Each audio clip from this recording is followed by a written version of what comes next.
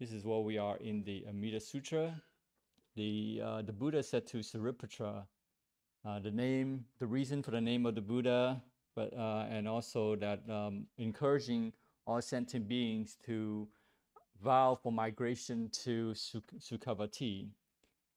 And the benefits of migrating to Sukhavati is that all those who are reborn in Sukhavati will be non-retrogressed from the supreme and perfect enlightenment, meaning not falling back. Once you're there, there is no danger whatsoever in sliding back from that goal of achieving perfect enlightenment.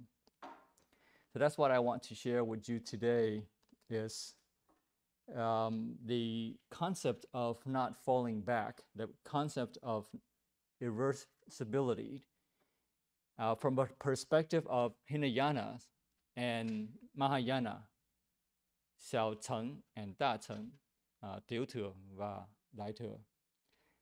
And how one can, what can one do to achieve that state of no regression? There's different interpretations, so we want to understand both sides. So this way, it also helps us by learning this today, that it helps us to gauge our own progress, where we are, where we have, how much progress we have made along that scale of the irreversibility. When the Paravana doctrine, which is Paravana is the final nirvana, those either Buddhas or Arhats who at the end of their lives, they enter nirvana, that's called Paravana. And there are certain groups who may have misinterpreted the meaning of the original teachings of the Arhat ideal, right, or Alahant. And they misinterpreted into pseudo-spiritual, Hinayana individualism, meaning that the attainment of nirvana has become an individual goal for oneself. What goes against the misinterpretation of the original teaching is what becomes known as Mahayana. Right? Mahayana objects the interpretation of individual emancipation, individual spiritual liberation. Hinayana has reduced the goal of spiritual life to mere individual enlightenment. So this kind of thinking, actually, you think about it, contradicts the career of the Buddha. And even you look at the historical perspective, not just an ideal kind of thinking, but you look at the historical life of the Buddha, you know that it is not true. That it is not just an individual enlightenment. The Buddha did not gain enlightenment for himself, but after he had gained enlightenment, he went out throughout India to preach the Dharma. So we know that by interpreting that there is an individual enlightenment as a goal is wrong, right? So the goal of the Buddha's own career has been supreme enlightenment for the sect of all sentient beings. And we know that from history, and we know that from the scriptures recorded. So to accommodate both ideas, they came out with three yanas, three ways. There's an individual enlightenment, and then there's a universal enlightenment. And the individual enlightenment has two components. One is for the Arhat, Alohant, and the other one is called private Buddha, Pichi-4, Bichi-4. And the difference is that the Arhats gained enlightenment from understanding the Four Noble Truths, learning from hearers, right? Shengwen, hearers of the Dharma. And Pichi-4, Bichi-4, or private Buddhas, they gain enlightenment from observing the 12 affinities. 12 因缘, Tab Yin Yang Yin, right? 12 因缘. So one is for the vast majority, which is Mahayana, and the other one is for very, very few. Right? So what Mahayana is protesting was based on historical perspective of the Buddha's career, right? He helped everybody throughout India, not just himself after he had gained enlightenment. And the Buddha also had taken the Bodhisattva vow for the sake of all sentient beings. And Mahayanists declare that in reality, no sentient beings exist. So even though they're searching, they're helping sentient beings, but there are no sentient beings that exist to be helped. So the original teachings also believed that in delivering himself, that there's no self to be delivered. So this is the original teaching, which is correct, that they see no self. And Mahayanas also see no self as well. But the misinterpretation of certain people that they think that achieving enlightenment for oneself could be justified. You could say that it was a misinterpretation, because if there is no self, then there is no individuality. So we're not saying that the original teaching is wrong. It is valid. It's just that some people misinterpret it. And that's why, and that's the protest of Mahayana, is that there's certain people who misinterpret that teaching.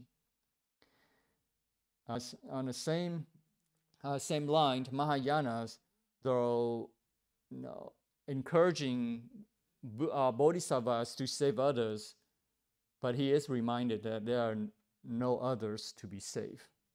Right?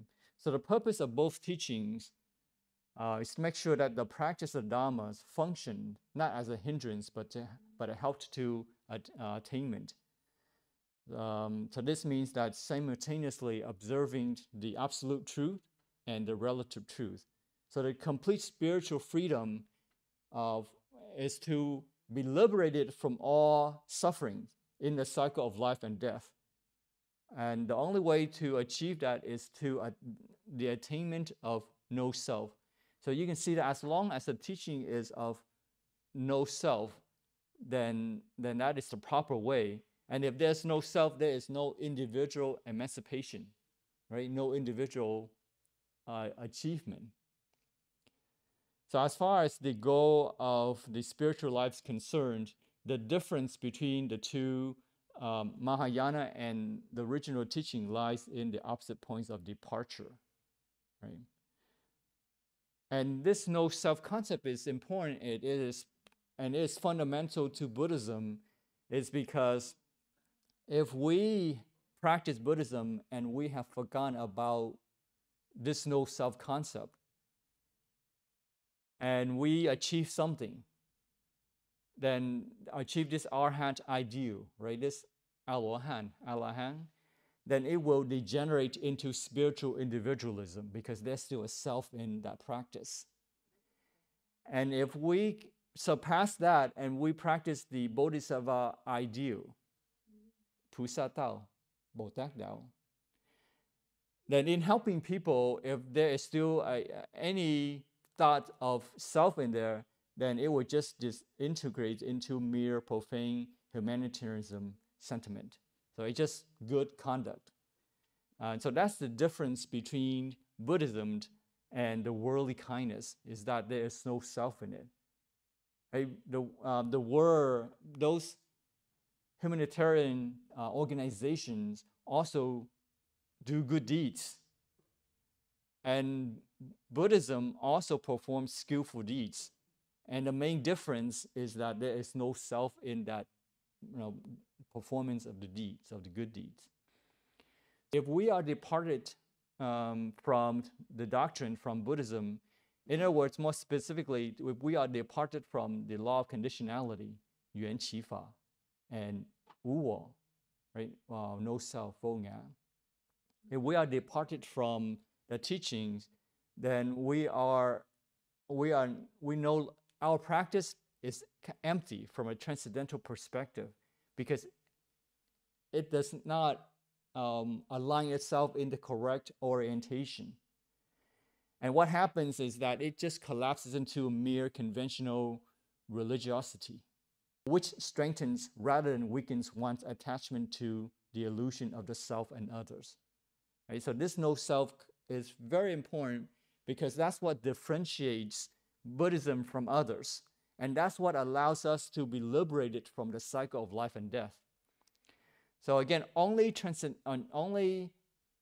transcending the self can there be spiritual freedom and equanimity. Right? The worldly kindness can only reduce the physical pain, but it cannot remove the deep mental suffering.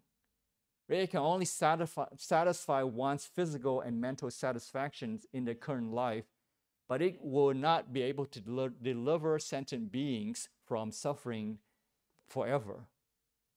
And that's why the Buddhism is different from the other teachings, is because it can deliver all sentient beings from suffering forever. So on the whole, Bodhisattva ideal is preferred to that of Arhat. I think we should take a little moment here to understand this a little bit clearly.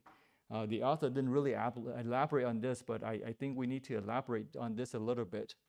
It's because this is often the perspective of Mahayana, is to outdo the Arhats, and that's not what it means here. What it means is that we should not take this as a criticism of Arhats. They are great achievers, and so we should not take this statement to be a criticism of Arhats. But rather, it is speaking against the misunderstanding that there is some sort of a personal nirvana. And that's how we should understand it. Right? When we say that we are practicing Bodhisattva, we want to pursue the Bodhisattva way, Pusa Dao, as opposed to Alohan or Arhat. When we say that, we are reminding ourselves to reject the misunderstanding that there is some sort of personal nirvana, a personal emancipation, personal freedom. Okay, I think we should take a moment to understand. So this is not some sort of criticism, Buddhism against Buddhism. Okay, but this is to say that we are not accepting the misunderstanding of some sort of personal nirvana. Okay. Since there is in reality no individuality, right? No 自我, 本我, then there can be, in absolute sense, no such thing as individual emancipation. Right? So as long as we're talking about no self, any interpretation that there is some sort of personal nirvana is completely wrong and should be rejected. So even though we say that there is a path of the Arhat and there's a path of a Bodhisattva, but this does not represent an opportunity of choosing between the two real alternatives. There are no really two alternatives you can choose from. Between the two alternatives, the path of the Arhat is just a temptation of thinking that there is personal nirvana, and that it can be a personal gain, which is not proper in Buddhism. For those who succumb to the temptation that there is some sort of individual enlightenment, then there is no further spiritual progress to be made. And I think we need to realize that if one is taking the perspective that there is some sort of a personal nirvana, then you're stopping yourself from making progress. In terms of Pure Land Buddhism, if we have the thinking that we hate this world, we just want to be reborn in the Sukhavati, to avoid this world, to avoid the suffering, then we are taking that path. We are making the same assertion that we can gain some sort of personal enlightenment. So if we take that perspective, individual enlightenment, then our progress will be limited. And this does not jive with the spirit of Buddhism, because for individual enlightenment, there will be limited progress, there will be limited merits, virtues, and wisdom. And this is misunderstanding.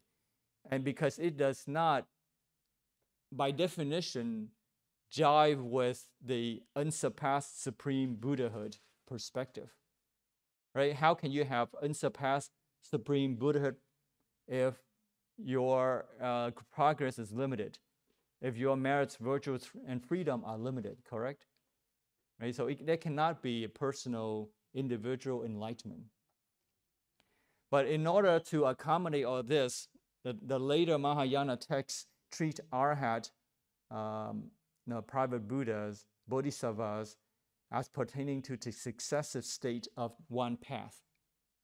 So instead of criticizing and breaking the traditions apart, Mahayanas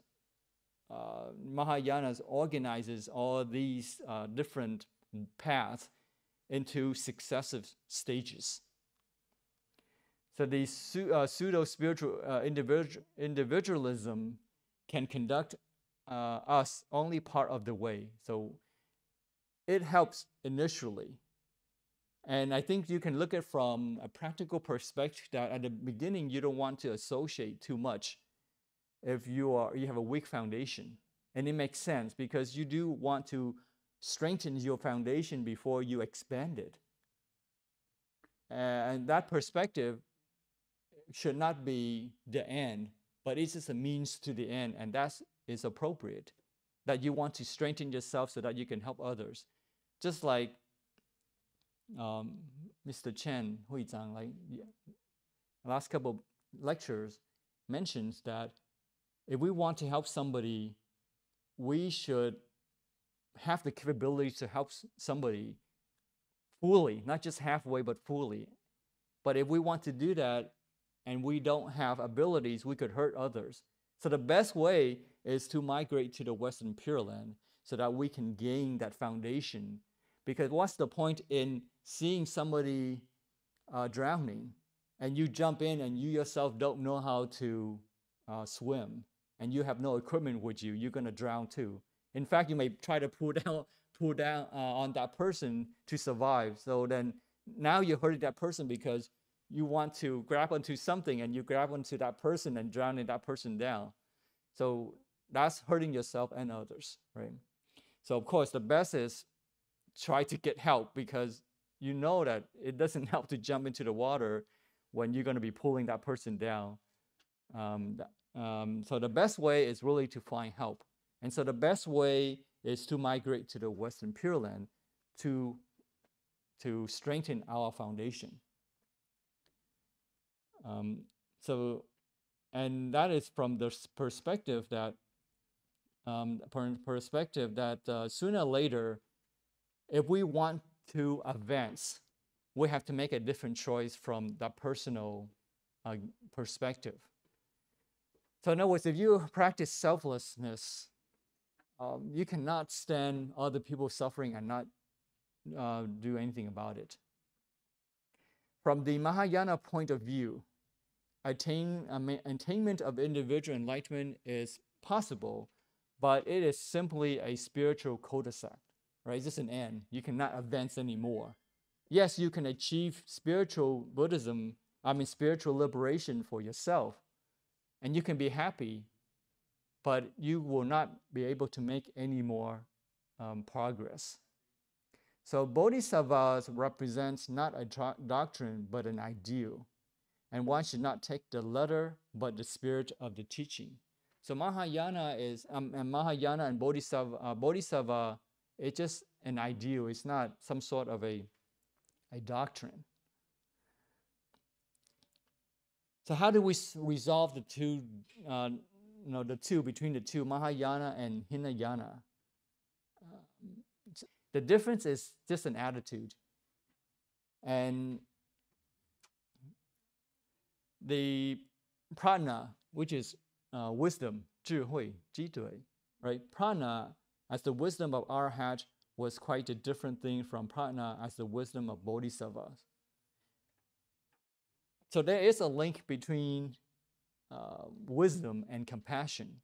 The more that a person is compassionate, the more wisdom, the more accommodating. right? They can see more perspective. They can see more from a wider perspective. The term arhat is synonymous from the Hinayanist perspective is essentially the term Buddha, a narrowly individualistic manner, representing an ideal infinitely inferior to that of the Bodhisattva. So rather than discard the Hinayana, which will interrupt the continuity of tradition, Mahayana resolved this problem by staggering them into a continuous series of progress. And this set of terms correspond to bhumis. So there are 10 bhumis in Bodhisattva, 10 levels. 1 to 6 represents the Hinayana, Xiao Ceng, right? The 6 levels belong to, essentially you can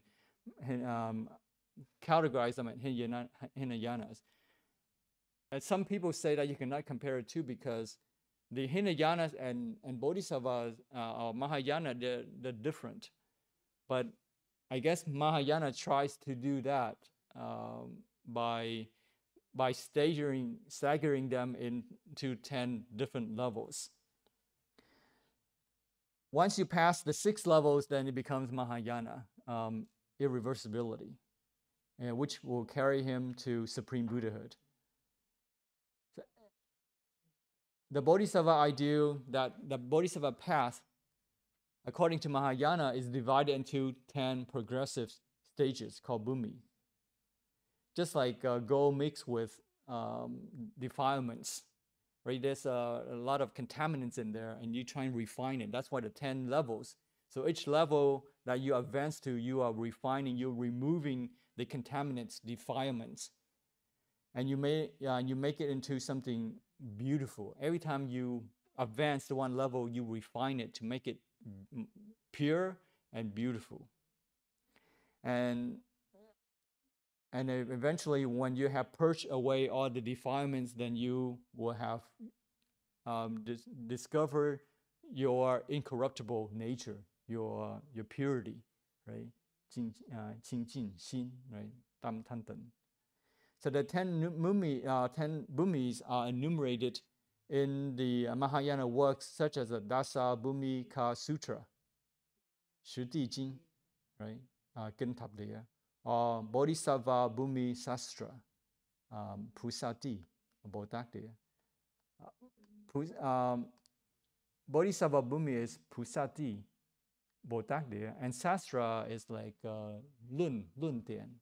It's not Jing Dian, but Lun Dian. Sastra as opposed to Sutra, the Lun Dian. So this series of 10 stages are from the perspective of the Avatamsaka Sutras, Hua Yan Jing, from that perspective. The very first level is called joyful, where there is a production of the thought of enlightenment. You realize there's something higher and you aspire to achieve it. So you have this joy in your heart that there is something greater than what you have and that it is possible to achieve it. And you realize that you're not only free from the fear of evil rebirth, but that you are sure of attaining Buddhahood for the sake of all sentient beings. And then the result of that is that you are flooded in your heart with overwhelming joy. For example, you encounter a suffering situation. You are in a suffering situation. And it's very difficult to endure. But then after talking to your friends or Tong Xiu, Dong Du, your friends, and then you realize that you understand more about the law of conditionality, Yuan Qi Fa, Fab Yin Ke. Once you understand a little bit more about conditionality, you realize that suffering is not permanent. Your state of suffering is not permanent, and that you are not stuck in it forever. And then, but by changing the conditions of your thinking and your behavior, you can turn suffering into happiness. So when you realize that, there's a sense of hope, right? There's a sense of hope that you can change for the better. And so your heart is filled with joy because you realize that you do have some say in your own destiny, your own life. And it gives you a ray of hope for change. Or another example is like you see, let's say you see yourself as human beings and you recognize Bodhisattva and Buddhas and Bodhisattvas as someone who are really great. They're sages, and so you see no connection between yourself and the sages. And as human beings, we are like down here, but then the sages, they're up there, and so like we can only worship them. There's no real connection between ourselves and Bodhisattvas up there. And you have no hope to become a sage because because you don't know how to get there. You don't have the path to get there, and it is very unmotivating, right? And so do you see this connection? There's no real connection between yourself and the sages, and it's difficult to achieve sagehood because you think that there needs to be you need to have achieved perfections of precept, meditation, and wisdom. And when you learn about Pure Land Buddhism, you realize that Sukhavati and Amitabha will provide you a way, that connection to be with the sages.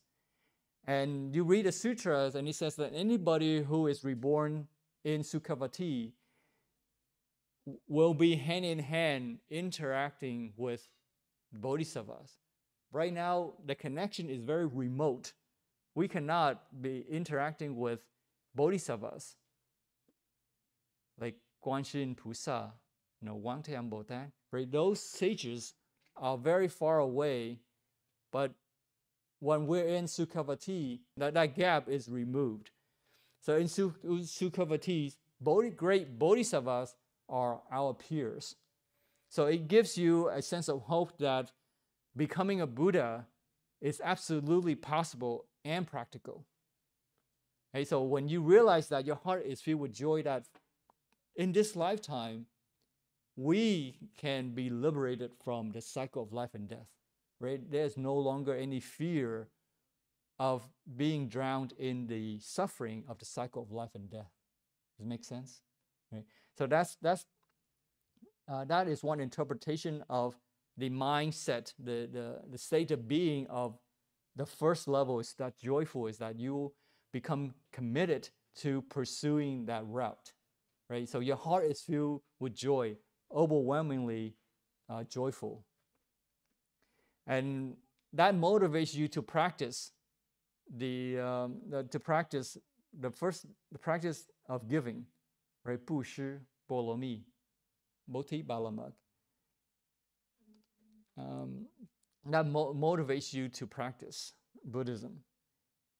And once you have passed that level, the second level is called immaculate, where it is attained by perfect purity of conduct, right? Your actions, your deeds, you have this purity in your deeds, and you observe carefully the 10 ways or 十善业, 10 nghiệp, 10 nghiệp.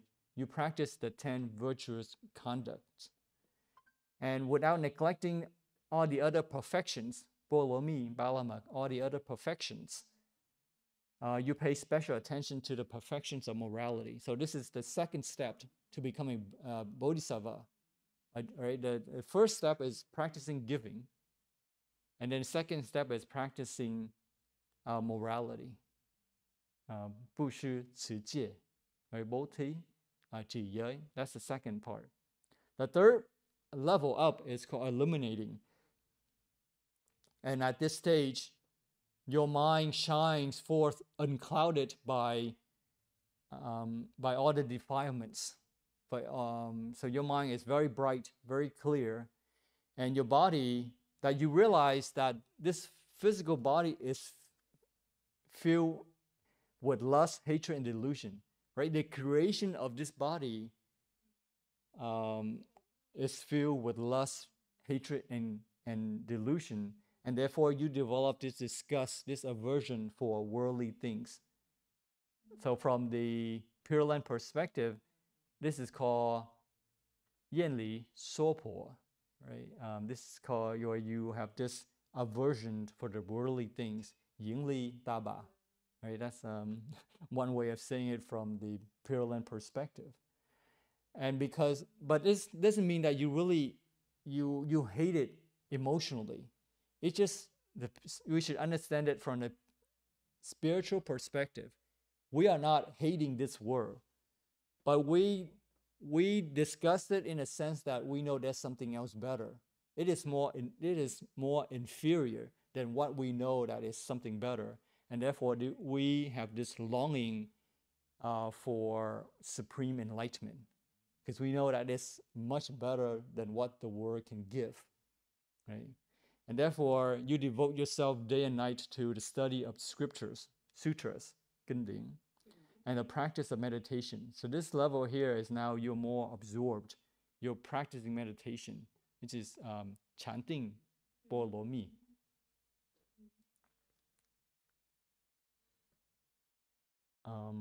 Okay. So there is nothing wrong with this world. It's just that the practitioner wants to pursue something more meaningful. And because he practices meditation, he experiences the four jhana, Sitan, Duting. And he realizes, so he says that though the text describes him as specializing in the practice of perfection of patience. So really the third part here is patience, 忍辱, 忍辱. So we have giving, we have morality, and we have the third is really patience, right? So 布施波罗蜜, 持戒波罗蜜, and 忍辱波罗蜜, right? Chỉ giới ba la mật, bố thí ba la mật, trì giới ba la mật, và nhẫn nhục ba la mật.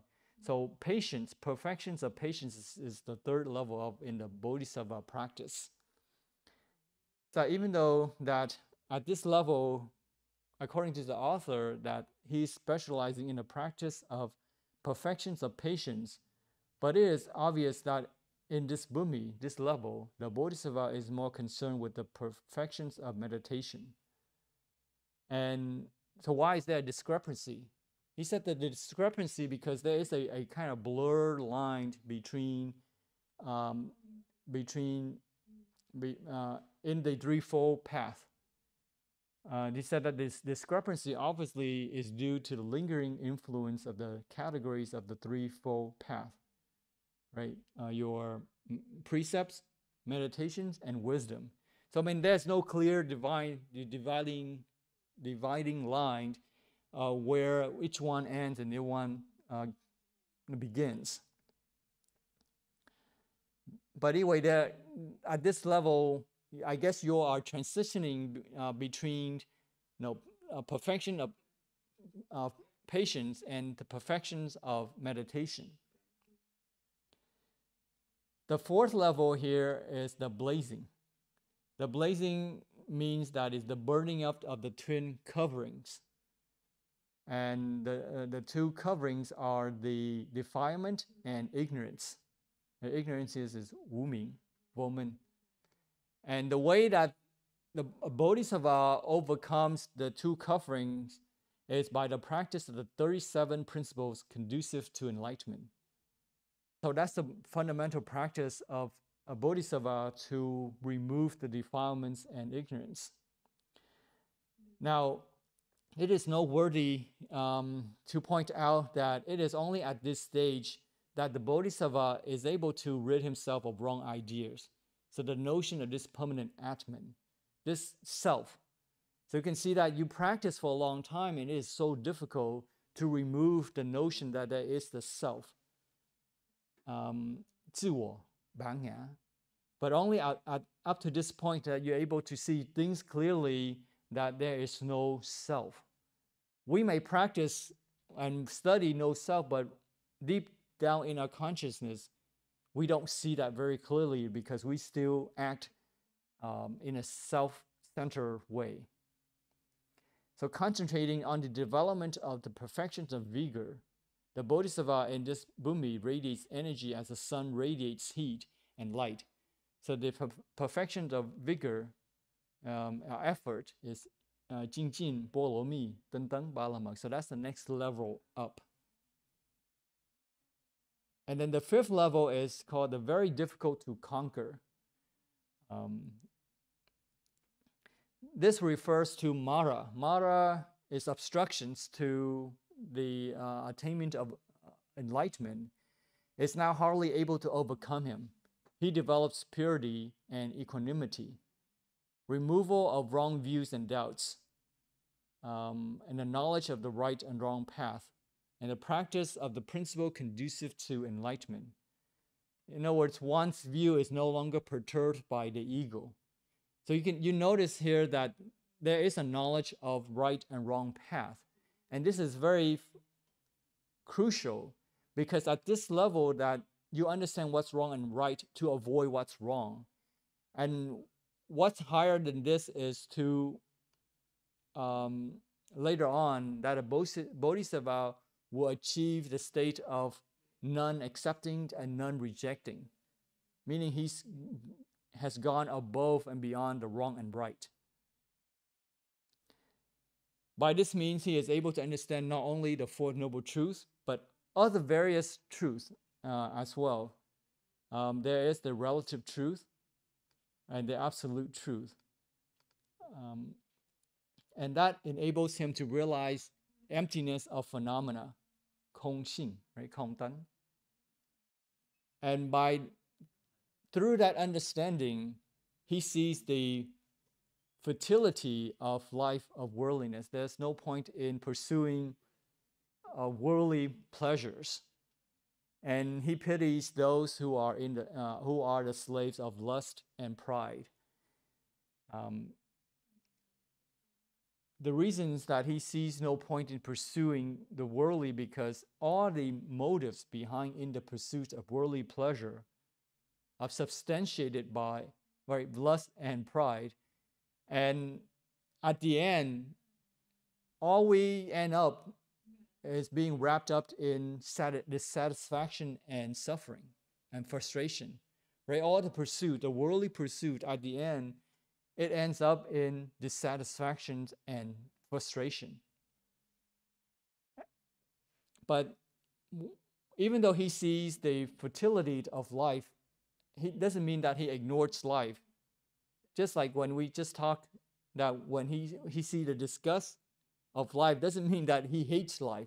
But in fact, he goes beyond that by acquiring knowledge of all the arts and sciences. So in other words, before we say that we give up on something, we need to have at least mastered it. And he also receives from the devas various dharanis. Dharanis are like mantras or special teachings for his protections when preaching the doctrine. So he transcends the worldliness by overcoming the grasp of selfish craving, possessiveness, and ignorance. And he transcends the world by acquiring knowledge of all arts and sciences. So with the knowledge of the wrong path and the right path, he is protected from self-destruction by avoiding lust and pride. But you don't get to this stage and then become protected, but you protect yourself and you arrive at this stage. So we can use this as a measure to see how we have progress. If we are still being bothered by lust and hate and pride, then we know that we're not at this stage. If we work at it to overcome lust and pride, then we are approaching closer to this stage. So until we attain this stage, a bodhisattva can still be tempted by Mara to slide back. The sixth level is called face-to-face. This means that the practitioner is standing face-to-face with reality. And he realizes the absolute sameness in all phenomena, through signlessness, um, through detachment. And here, neither accepted nor rejected. And he sees things as dreams, illusions, as the reflections of the moon in the water. We should understand that in order to achieve this level, we need to have criteria to substantiate our attainment. So before we claim that attaining the state neither accepted nor rejected, one needs to be able to differentiate between wrong and right. This is crucial because at that stage where you still are differentiating between wrong and right, there is still thinking. It's not spontaneous. But once you get to the above this level, then it's no longer, you don't need to think. You are spontaneous. You are skillfully spontaneous, right? It happens right without without thinking, because it's your natural state of being. So like similarly, before we can see things as delusions, as dreams, this is a very high level indeed, right? We need to have mastered the knowledge, the worldly knowledge of science and arts. So one has to first understand the law of conditionality before seeing the world as unreal and then give up on everything.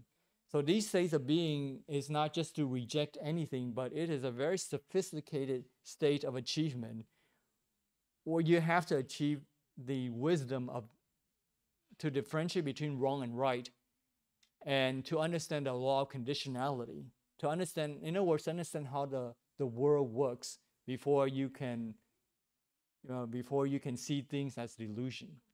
And the reason is the bodhisattva is required to see things as a delusion and just as a dream, as dreams, is because to avoid attachment. Imagine you are very successful in your practice and you achieve many great things, but if you don't see things as illusions, then you will become attached to your achievement, right? And so that's why, but before we can say things are illusions, things as illusions, as streams, we need to have attained that level first. You need to accomplish those things first. We need to put in the effort to accomplish those things first before we can claim they are just mirages and delusions. They're like dreams. By understanding the law of conditionality, for example, one understands that the tree of suffering grows without there being any doer, right? 有业报无作者, right? Có nghiệp báo mà không có người tạo. What this means is that we cannot find the doer. The doer of karma is forever changing. There is no fixed, unchanging self. And so the doer has changed. The doer, at one point when he created the deed, he had a certain, five aggregates, 五蕴, 五蘊, right? That form, feelings, thinkings, volitions, and consciousness. 五蕴 is 色, 受, 想, 行, 识, right? Sắc, thọ, tưởng, hành, thức.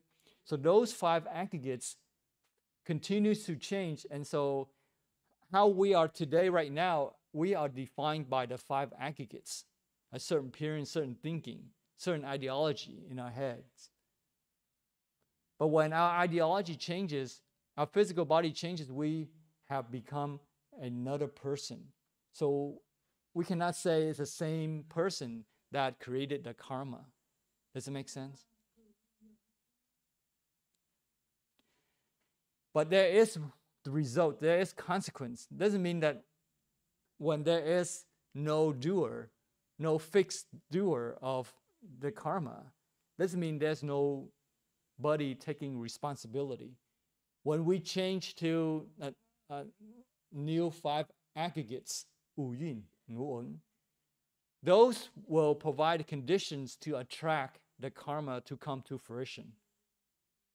And because we are attached to it, we receive the feelings, the suffering or the happiness, whatever the karma that we created. So we create the conditions to attract the fruitions of the karma. Does it make sense? And therefore, even though there's no doer, there's result. That's why we have the suffering, because it is a process. We have new 5 aggregates, and we're providing a few, the conditions, the land, the soil, for the seed to grow. Right? We are providing the conditions for the past karma to grow. And because there is attachment, there is a self that we are attached to it. And so as part of that we receive it and we attach to it, and therefore it comes with the feelings that we encounter suffering or happiness.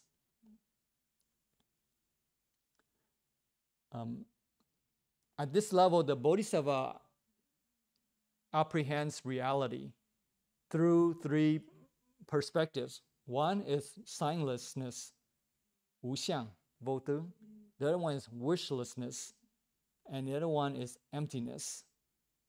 Signlessness here, we explained this in the prior discussions, but briefly, signlessness here means that there is the understanding that there is no fixed, unchanging form, and that the Bodhisattva is no longer fooled by perception through the senses. Signlessness is when you see something, you are not deceived. You don't become emotional. So you're not being fooled by your eyes, your ears, your nose, your hearing, or those senses. So that's when you are no longer being fooled by the signs, 相, tướng. Then you don't have delusion, 没有无明, right? Không có vô minh. So when you are not being fooled by your perceptions through your senses, then you have no delusion. And therefore you are no longer being wrapped up in that delusion, and you are so-called liberated from that delusion. The second is wishlessness, where there is no egoistic pursuit to satisfy our selfish craving. Right? There's no wish, 无愿, right? There's no wish to pursue something, because if you're liberated, you are, in a sense, self-contained. You are satisfied. Therefore, there is no point in pursuing something, because there is no selfishness, so no selfish craving to want to pursue something. And therefore, there's no wishing for something. And because you don't wish for something, you don't chase after it. Because when you chase after something, you are reinforcing in your mind that you lack something. So you create a condition to make yourself think that you lack something. Therefore, you have to pursue it. So when you lack something, you are not satisfied. When you lack something, you are not free. And when you have this selfish craving, you are not free, because once you acquire it, it does not satisfy you. You acquire something not because you want it, but because you want to experience what you think will give you happiness. And when you realize that when you acquire it, it is no longer the same as what you had before, and therefore it does not meet your expectation, and therefore it leads to dissatisfaction. Just like we talked about yesterday, like money. Money is useless. You cannot eat money. If you're sick, money cannot heal you. Right? If you're hungry, you cannot eat money to make you full. But what money can do is it gives you ability to exchange money for something that you want. So when we pursue money, when we spend time making money, it is that we are pursuing the feeling, the safety, right? The ability to convert money into things that we want. And so that's what we're pursuing. And so when you have wishlessness, you are pursuing something, but then behind that acquisition, once you have it, there is fear behind it because it's not what you want. Because once you realize that you have money, the next thing is it's no longer safety, but it's fear of losing. So that's why wishlessness leads to freedom. Spiritual freedom is because you are no longer lacking anything that needs to be filled. Does it make sense? And the third gate to enter to achieve spiritual emancipation, spiritual freedom, is called emptiness. Right here, emptiness is the understanding of conditionality. It doesn't mean that things don't exist, but you understand things change and that there is no substance in anything at all, that it changes. It changes based on conditions. So when we pass through all three gates, the gates of signlessness, wishlessness, and emptiness, it leads to spiritual freedom. So we can use this as a gauge to determine how free we are. Are we free from our perceptions? Are we free from our desire, our selfish craving? And are we free from seeing through things and seeing conditionality? In other words, see how things work, how the world works. Right? When you understand conditionality, when you understand emptiness, you understand how things operate. So when we are no longer being wrapped up by our perceptions, by our selfish craving, and our attachment, then we are free. Does it make sense? The first, and then the Bodhisattva is represented as having gained, in addition to the attributes of a Bodhisattva, all the qualities of Arhat. So this is where the two paths start to departure. The Hinayana, Xiao Cheng, Deuter, stops there. And Mahayana, a Bodhisattva, Bodha, Pusa, continues to grow. Right? So the first 6 levels, the first 6 bhumis belong to the Hinayana way of thinking. And then if we want to grow, we cannot stop there. We have to continue. And that takes us to 7th level, 8, 9, 10. So the 7 to 10 are transcending the Hinayana's perspective. So the 7th level is called far going.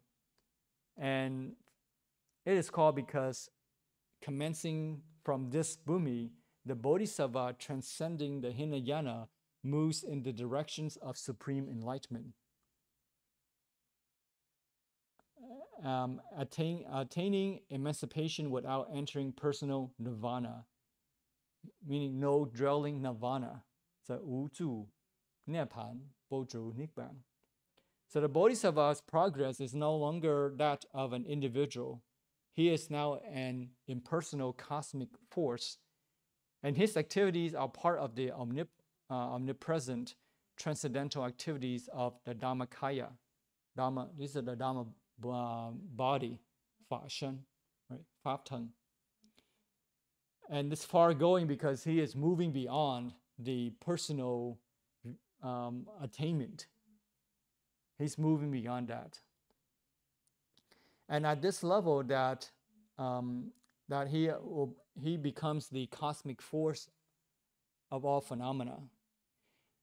And it is said here that if we perceive him functioning as an individual, if we think that he's doing something that is individualistic, it is only due simply to our mental defilements. It is our own defilements in our mind that make us think that he's being individualistic, because he's using skillful means, right? 善巧方便停少不停. He's using skillful means to help others. And when we don't understand the skillful means, it is our own misinterpretation. This is where he becomes the teachers of the 3,000 words, 三千大千世界, right? 当听来听天耶.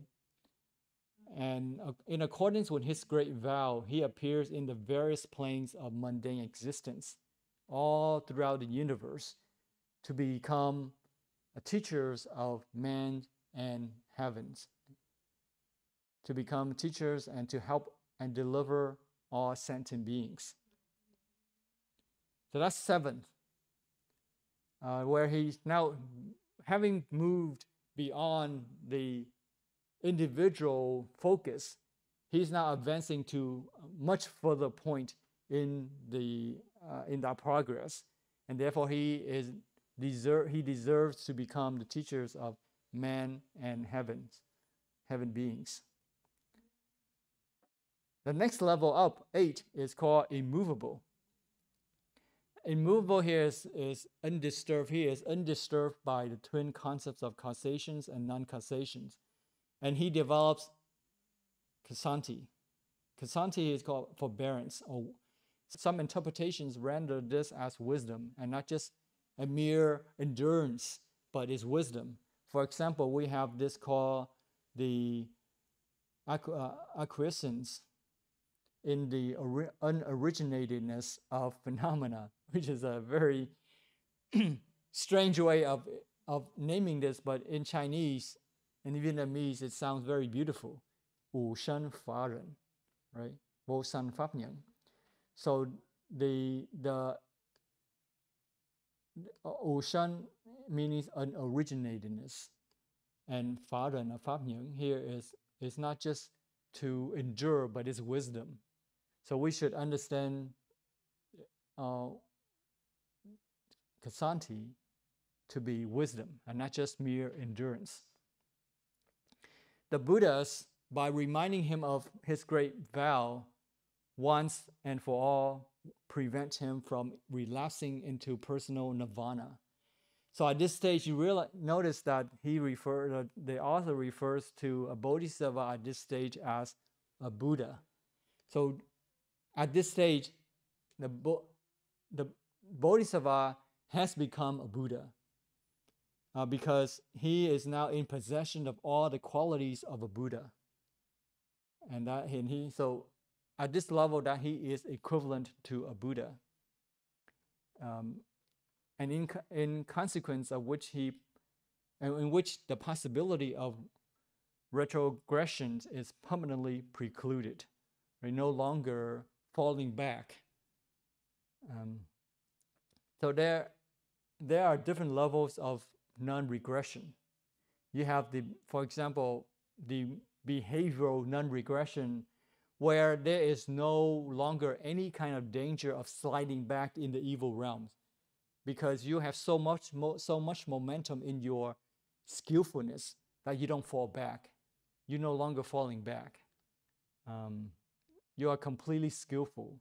And then there's another level called mind non-regressions, where the bodhisattva is no longer in any kind of danger of falling back to personal freedom, because he has so much compassion, so much momentum that he will never slide back. So important is this bhumi, this level, in which the perfection of vows receives the greatest attention. So that's a lot of discussions of the 8th level, 不动地, 不动地, right? Unmovable. Because at this level that he is in possession of all the qualities of the Buddhas. That is termed the stage of perfection, birth, and finality. And then after that is the 9th level, the 9th bhumi. It's called good thoughts. And this is called because the bodhisattva possesses good thoughts on account of analytical knowledge. So we see that there are different levels of knowledge, wisdom. But this knowledge here allows him to truly differentiate, understands all the characteristics of all dhammas. Right? He knows the duties. He knows the duties of the hearers. of the private Buddhas, of Bodhisattvas and Buddhas, and he knows thoroughly all the thoughts and desires of man. After he has accomplished this, then the next last level, according to the Bhumis, it's called the 10th level, and it's the cloud of doctrine. And at this stage, that he becomes truly a Buddha. So we talked about the Ranis just a while ago back. The Ranis you can call as mantras. The Ranis are mantras. The Rani is often translated as mantra, but it is also translated as summary or like a handle of things. For example, if you have shirts, you have the sleeves, you have the collars, you have the hems, different parts. But if you want to pick up the shirt, you just need to grab on the collar and you grab hold of the sleeve. In other words, when you understand the Dharanis, you understand everything about it. It's just the gist about it, the summary, if you will, of how it is or what it is, right? At this level, as a result of these samadhis, which is chanting, right? San Moti, Tamadiya, there appears a significant jeweled adorned lotus of infinite size and radiance on which the Bodhisattva sits. So at this level, he sits in a very glorious lotus flower and surrounded him by countless bodhisattvas belonging to the 9 stages. So all the bodhisattvas below flank him, surrounded him to learn from him. And at this point that he is being pronounced, consecrated as the Tathagatas, Rulai, Nilai. So he is now being pronounced, recognized by all the bodhisattvas below him as the leader, as truly Buddha. So now he is a Buddha and he has reached the endless end of his career. So is this the end? Of course not. This is not the end for him, because he will continue to work for the emancipation of all sentient beings. So the work, in a sense, has just begun. When we achieve a Buddhahood, doesn't mean it's the end, but it's the beginning of another beautiful chapter. Now we have all sorts of abilities to help even more sentient beings. So having achieved this ultimate, he does not stop and rest on his laurel, but he continues to work to help all sentient beings to achieve spiritual liberation. So the bodhisattvas at this stage are Maitreya, Mila Pusa, Yilak Botak, who is, according to the scriptures, currently are in the Sita heaven, right? Or the Avalokitesvara, Guanshin Pusa, Wangtan Botak, or Manjusri Bodhisattva, Wangtu Shulai Botak. So those are the 10. We've just talked about it, the differentiation between the Hinayana perspective and the Mahayana, Bodhisattva perspective, that the Hinayanas, they practice and they achieve up to 6 levels. If you want to tie the two schools together, one is Hinayana and the one is Mahayana. If you want to see where they line up, then you can use this scale of the 10 bhumis to see where they line up. Right? The first 6 belong to Hinayana, and then 7, 8, 9, 10 belong to Bodhisattva, which is Mahayana. Important point thing here that we want to talk about is called the non-regression. We want to see at what point do they become irreversible. We want to know at what point that one side considers as non-regression and the other side considers as non-regression. So we have a few more minutes left, and let's talk about the differences between Hinayana perspective and Mahayana. From Hinayana perspective, 小乘, and Deuter, it's called stream entry. And for Mahayana, Bodhisattva is called non-regression Bodhisattva. So at that point is that they are no longer in any kind of danger to slide back, right? Stream entry is formulated by the early Buddhist schools. So that's stream entry. To them, stream entry is like you have 7 more births, and then you become liberated from the cycle of life and death. So then for Hinayana, it is absolutely important to reach that level, stream entry level, because at that level is when you are secure from ever sliding back. You won't ever slide back to the lower realms. You won't face, the evil realms anymore. You may come back as a human being, but you are no longer in the danger of being stuck in the 3 evil realms, right? Realms of hell, hungry ghost, and animals. You may be born as a human being. You may be born as a heaven being, but you do not forget your goal, because you have so much momentum that you will never forget your goal and you will continue to advance. So from the Hinayana perspective, it is absolutely important to achieve this stream entry level. For the Mahayana, the focus is on irreversibility, 不退转, 不退转, to achieve that level so that you don't slide back to a lower realm. And it's really the same thing from this perspective. And there are differences, so let's look at the differences. So how does one achieve this stream entry? What's the formula? What are the things that a practitioner needs to do to achieve this level? So according to the Theravada teaching, in the Ahan Jing, Aham, in the Nikaya Sutra, the first thing that the practitioner needs to do to achieve that level is to overcome the 3 fetters, at least 3 fetters. And the first fetter is called self-view, 身见, Tengking, to overcome self-view. So according to Theravada teaching, a stream entry is achieved by breaking the first 3 fetters, and the first one being belief in the self, or self-view.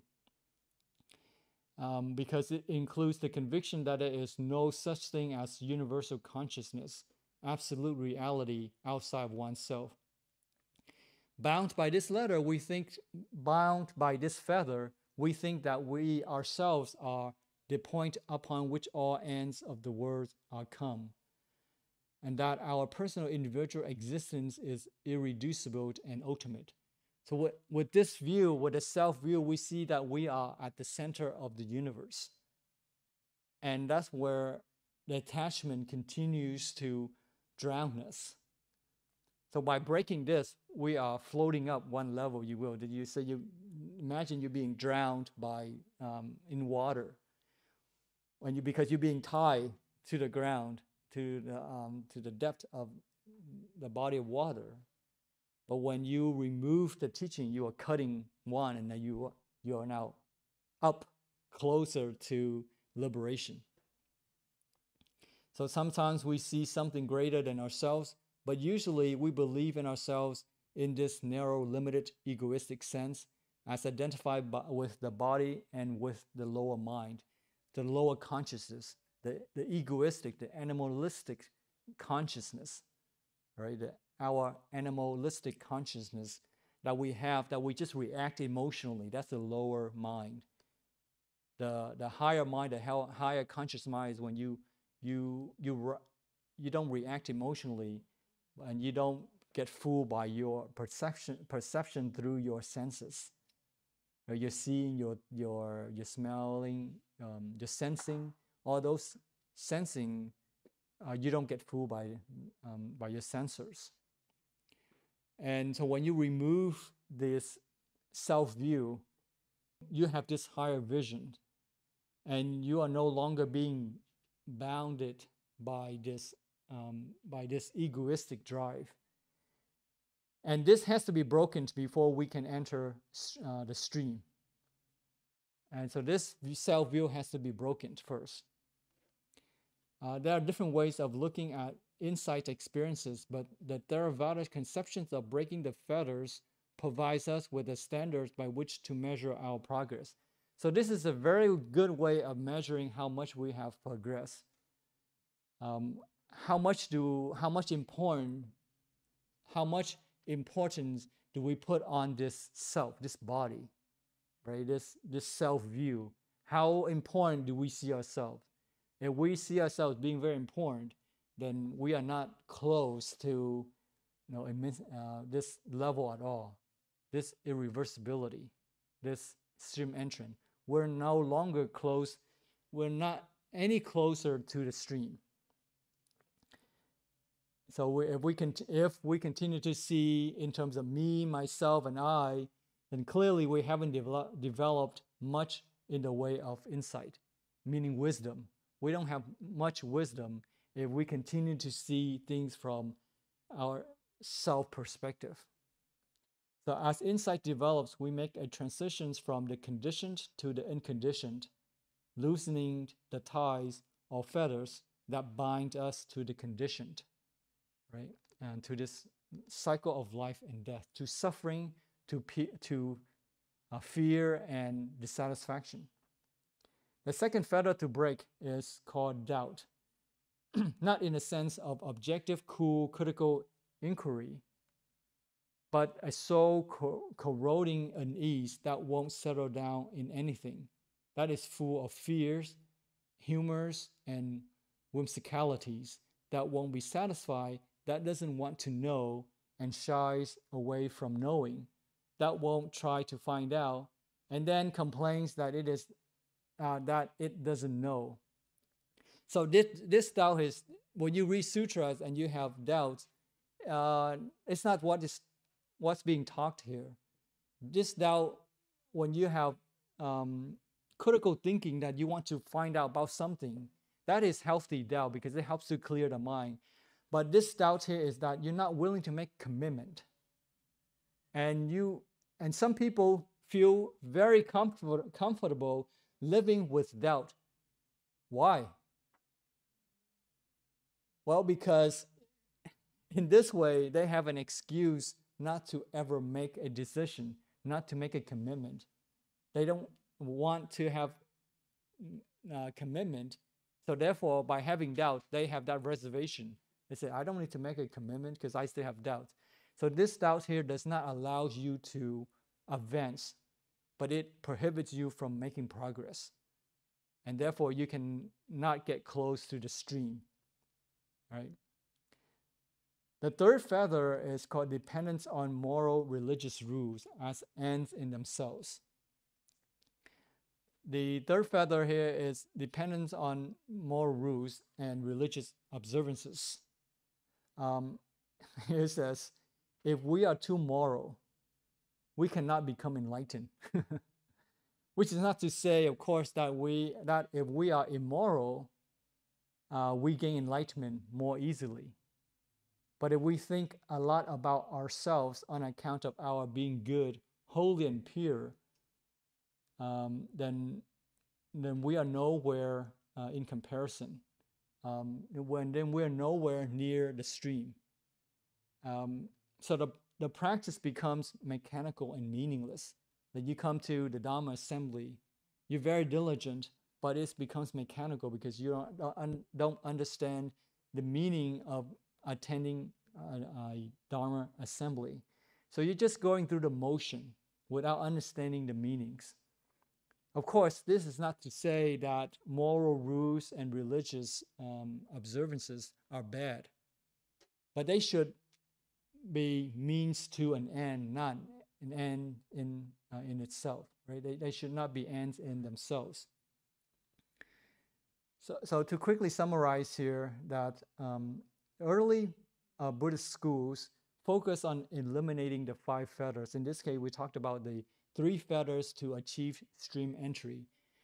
and each feather that you break, you achieve one level. And when you have broken all 10 feathers, then you achieve arhat, alahan, at that level. From the Mahayana school's perspective, a bodhisattva would have to traverse through 10 bhumis to achieve complete Buddhahood. So let me wrap this up here by saying, why is non-retro progression important? Why is why is non-regression so important? So we see that even if we observe the religious rules diligently, but there's no guarantee that we can achieve a point of no return. So this is a good reminder that there is no safe way of practicing the Dharma. You cannot just blindly practice the Dharma and hope that you continue to advance. That's what it means here. So this is what the third feather here is telling us, that if we have too much dependence on moral and religious rules, and we take them as ends in themselves, then we cannot, there's no guarantee that we will advance. So it is dangerous to practice the precepts, for example, in the sense that there is the possibility of practicing them wrongly. So again, even if we observe the rules and put in diligent effort, there is a good chance that we are practicing it wrong. So to ask for a completely safe practice is to ask for a practice in which attitude doesn't matter, a practice which is always sure to be right, to be the right thing to do. But this is impossible. You cannot just blindly go through the motion and expect that you arrive at a destination, right? You just it's a crapshoot. You're just taking your chances. Where there is a possibility of skillfulness, there is also a possibility of unskillfulness. So until such time as one is a stream entrant, there's always a danger of falling back. So that's why obtaining this non-regression is so important, because until you achieve that point, there is always the possibility, the danger of you sliding back, right? So this is not kind of set and forget, but one will have to use wisdom to stay away from unskillfulness, and to not be in the grip of the feathers. And so because there are so many reasons to do it wrong. You can do it wrong by attending a puja, which is a Dharma assembly, Pháp hội. You can attend a Dharma, but then you can be doing it wrong. Because if you do it in an unskillful state of mind, then and with unskillful reasons, then that's wrong. Or you can read a Buddhist book for the wrong reasons, and you can adopt a wrong attitude towards one's meditation practice, thinking that it makes one better than the other people. So it will increase your arrogance, ao-man.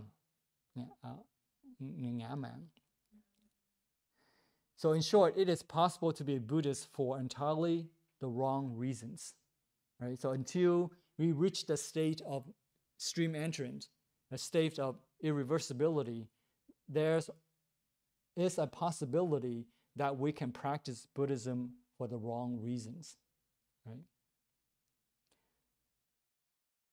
Okay, let's stop here. And next time when we meet, I want to talk about going to the core topic of why people give up. Okay? All right, let's do merit dedication.